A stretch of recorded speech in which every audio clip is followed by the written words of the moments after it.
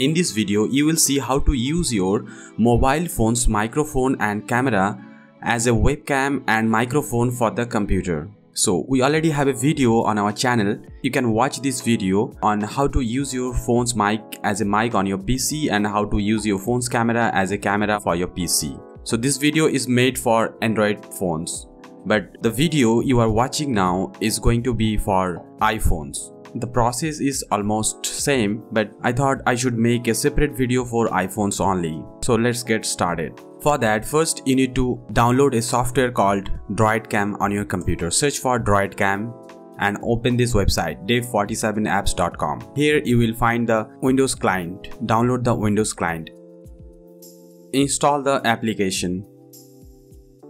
After the installation, you will find it on the desktop. Now let's open the application. Here you see it has three options: Wi-Fi, USB or hotspot. So if your phone and the computer is connected within the same Wi-Fi networks, you don't need to connect it via USB. You can just connect it via the Wi-Fi LAN. And if your phone and the computer is not connected to the same Wi-Fi router, then you can use the USB option. Let's see the Wi-Fi option. You can see it has a device IP and Droidcam port. How do you set up that? Like, how do you find this device IP? This is default device IP Droidcam has selected for you, but we will get this device IP from the phone. Now on your phone, open the App Store and search for Droidcam. Here you see the Droidcam webcam option. Just download it.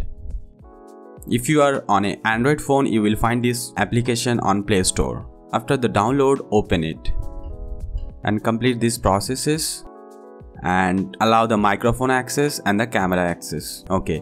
Now you see the Wi-Fi IP on the phone. It should be same on the computer. You see here, it should be same. And also the port should be the same. And how do you want to use it? As a video camera or a audio mic? So we want to use this for a video and audio purpose, so we have selected the both and click on the start button here. And you see the phone is now working as a camera for the computer. This is the preview window and allow this option. Okay, so if you don't want to see the preview, just mute the preview. So we are now connected to the computer as a webcam and as a mic also. Now let's see how to use this on different application. Let's open Zoom. Here, if we start a meeting, and on the video option, you have to select the Droidcam source 3, and for the mic, you will find the Droidcam option here, Droidcam virtual audio and the video. So now let's start the video. You see, you are watching the same video as on the phone. It's the same.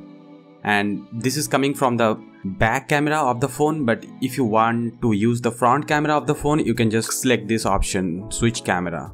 And now you see we are using the front camera. And now you can keep the phone somewhere where it will help you to detect your face for the video calls or meetings, right? And it will also work as a mic for the meetings.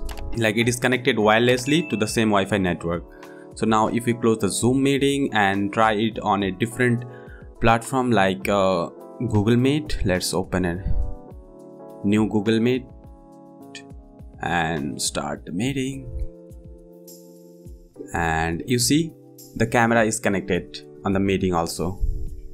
So it works great. So this is how you can use your phone's microphone and phone's camera as your computer's microphone and computer's webcam. This works great and perfect. This is not only on iPhones, it also works great with the Android phones. If you want to see the video how to make it work on the Android phones, then watch this video. We already have on our channel. The processes are almost same. Just follow any one of the processes. Thank you for watching. If you like the video, please subscribe to the channel and share the video with your friends. Thank you.